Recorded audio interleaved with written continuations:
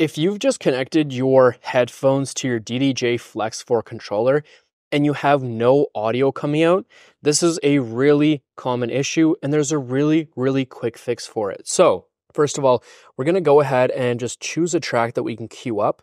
So let's just choose this one.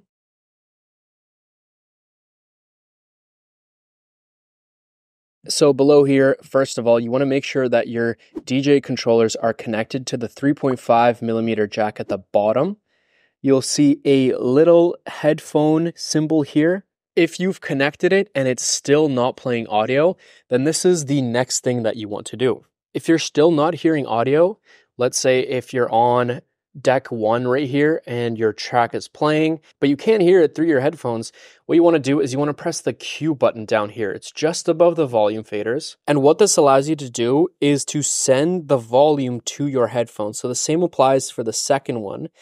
If you have the Q on, then audio will go through to your headphones.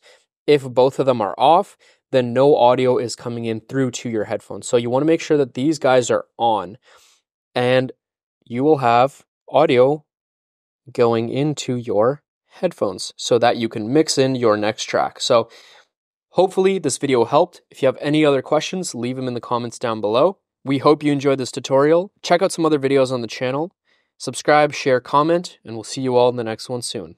Peace.